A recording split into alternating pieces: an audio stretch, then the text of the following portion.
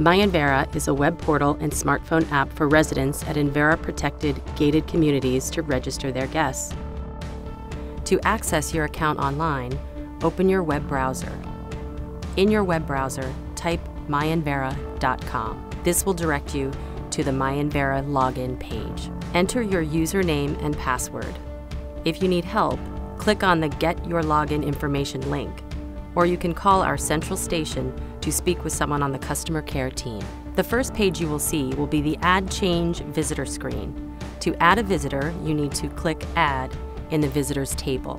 When the pop-up opens, enter the first and last name of the visitor and/or the company if applicable.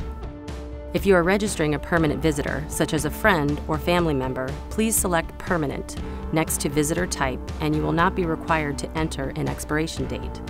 Permanent guests are allowed entry until you delete them from your visitor list. You can also deny entry if needed by selecting the Deny Entry checkbox. The visitor status will show as Deny on the visitors list. If this is a temporary visitor, select Temporary next to Visitor Type, and then put the expected arrival date and end date for the visitor. You will also want to define the period of time that the guest is allowed on each valid day. Remember that the visitor will be removed from your list once the expiration date has passed. If you only want to allow a visitor in once, for example, a delivery person, then select One Time. You can choose the date and time frame for when that person is allowed into the community. If a temporary or one-time visitor arrives outside of their scheduled time, you can choose Call to Verify next to the unallowed times, or you can select Deny for the visitor to be denied entry outside of their allowed time.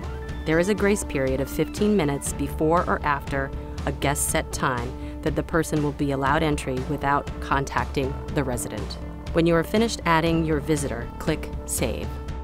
If your community has auto-verify technology installed with an automatic license plate reader camera, then you can expedite guest entry by putting in the license plate number of the visitors in your list.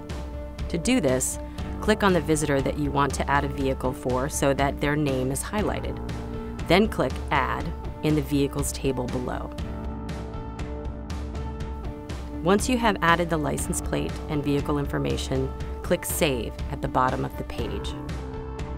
To make changes or delete a visitor or visitor's vehicle information, click the person or vehicle so that it is highlighted.